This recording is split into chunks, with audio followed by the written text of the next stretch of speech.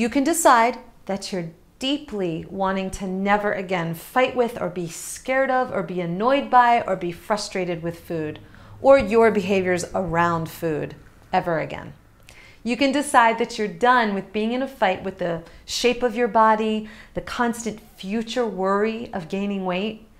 Now, I'm not saying you should ignore it or choose not to deal with it. I'm just suggesting that you can choose right now to put your stake in the ground for the battle, the struggle, the energy of the fight to be over, without yet knowing exactly how in this minute. Your next adventure, admitting that the war is unwinnable.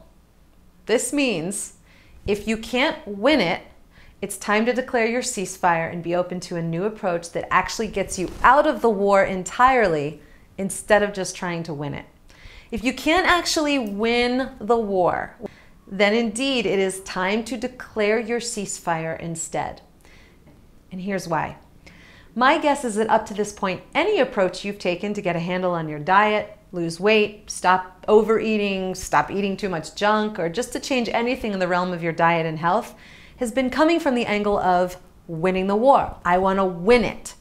Meaning you just want to find the thing that works to win. And this means finding the approach, the system, the supplement, the thing, the expert, the routine that's going to have you win your food and body war, win those health battles. And I get that. I've been there. But is it working? So what does trying to win actually look like? Well, let's use a client example. Melanie. Melanie came to me a few years ago when she was in a really frustrated place with her eating life. Melanie's a 54-year-old marketing expert and founder of a fitness retreat business. She wanted to work with me because in her words, and these are her words, I've done many nutritional and wellness retreats and I'm highly educated around whole foods eating, which she definitely was. I lost 30 pounds about 5 years ago and kept it off for a while, but then it started to creep back on. Why? Because the binge eating never really stopped. I know I go on autopilot of shutting down my feelings and it happens so fast, I can't even catch myself and I don't even know what I'm doing. Rational Melanie is no longer in the room. Shutdown Melanie is in control and she stays there for hours. She's not curious or happy. In addition, again, still in her words, I put so much energy into thinking about pre-planning and designing my diet that I'm thoroughly exhausted. I'm sick of it. I'm sick of myself. I'm sick of the weight gain when I'm not even eating such terrible foods.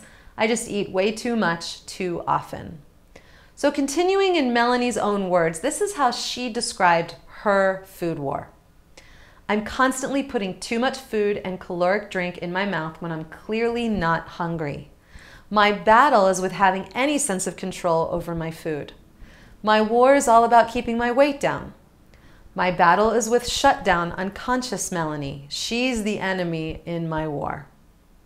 So knowing what was defining Melanie's war, here is what winning the war looked like to her. Meaning in her mind, she thought that if she could do the following things, then it was like, oh yes, I will win this food war forever. I will never have food or diet or body image issues again, and I'll be healthy and skinny forever.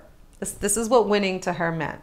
So specifically, number one, it meant permanently having total control over exactly what she eats and when she eats it.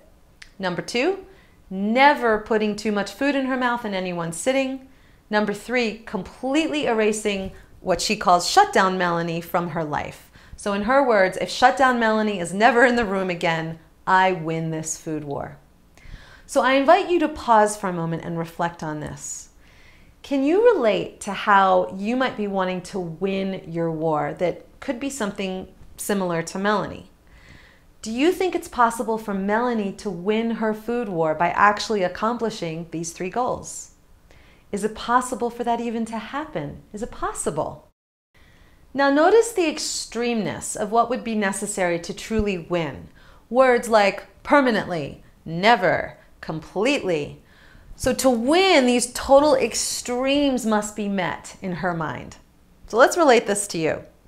What does truly winning the war mean to you?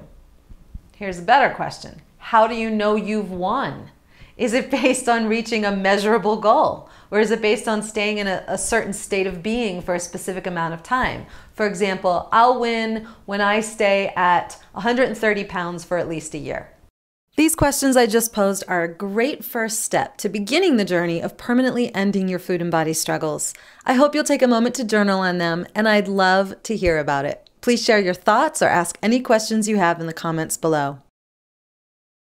And if your goal in 2017 is to finally get the weight, body, and food relationship you want, join me in the End Your Food War Premier Online course.